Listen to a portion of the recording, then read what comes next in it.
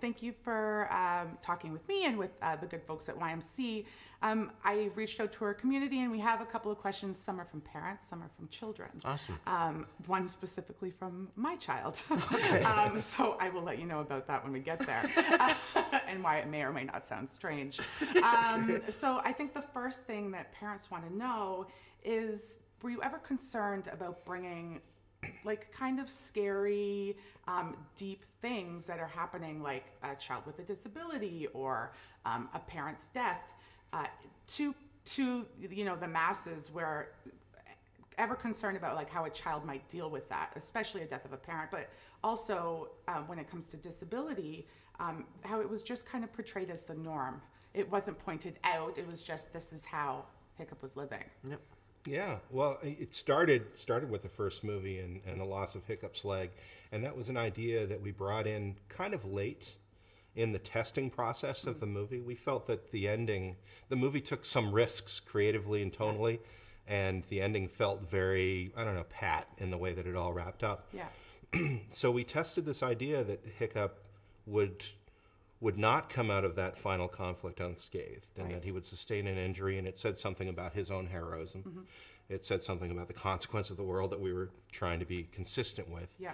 But we were a little concerned that it might upset parents or upset kids. Right. So we tested the ending. Okay. And in the focus group at the end of it, we were surprised to see that several parents kind of put up their hand and said, I would be really disappointed if that wasn't in the final film, because I like what it says about, sacrifice and heroism.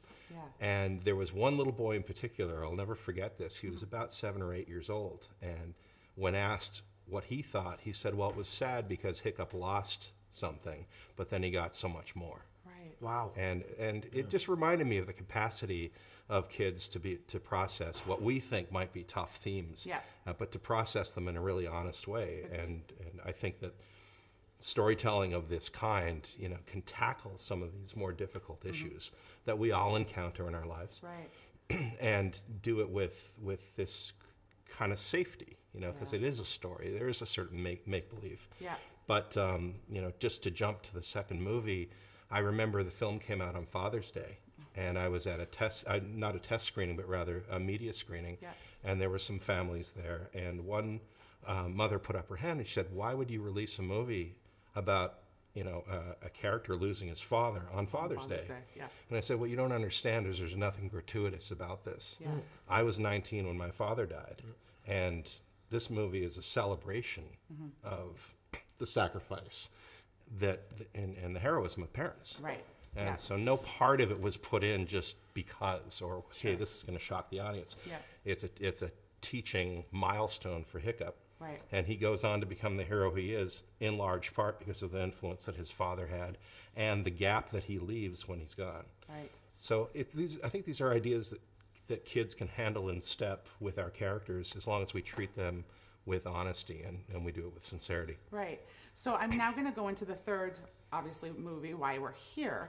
And I don't know if this is something that was thought of or done purposely or not. But Toothless's partner is his opposite in color. And so this kind of rings true specifically for me because I'm in an interracial marriage. But I'm sure other families out there. But my children were like, wow, Toothless is black. And the mom ends up being white. And so my son's specific question was, why are the babies not gray? It's funny. The babies that we call night lights, because they're part night fury and light fury, are a mix of their traits. Right. Toothless is the last of his kind. Right. The light fury, there are others of her subspecies in the hidden world. But their babies have part light fury, part night fury traits. If you look at them carefully, they're plates, they're spines. Yeah. And so we just didn't want to make little dairy cows out of them, sure, but we did want them to be a mix of black and white. Yeah. So that goes on to be the sort of the continuation of their species. Yeah. That was, that question came from a 7-year-old, so there you go. And my last kind of question is straight for you. 10 years of your life. Yeah. 12, actually. 12 total. So 3 movies and, the Netflix bunch of series. TV shows, If, like, in your dream, if in your best case scenario, what is the future for Toothless and Hiccup? Personally, that this story ends where it ends, and that we leave behind pretty special, important body of work. Like you said, 3 films and 7 seasons of a TV show. And not a skippable, fast forwardable moment in any of them. And you'd always rather be the Smiths than the Rolling Stones, I think. So I think we left something really special behind. So best case scenario,